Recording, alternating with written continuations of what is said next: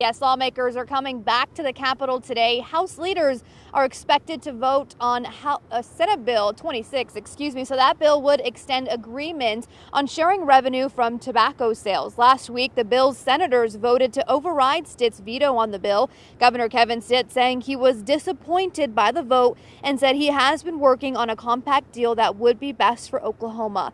House and Senate leaders hope more time will allow Stitt and the state's largest tribes to improve relations.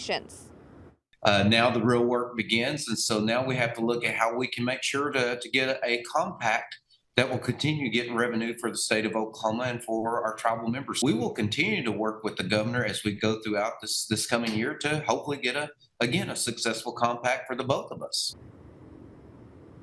And Cherokee Chief Chuck Hoskins Jr. said this was a great step forward to preserve carefully negotiated compact agreements. We will be following today's vote and bring that to you. Reporting live at the Capitol, Shelby Montgomery, KOCO 5 News.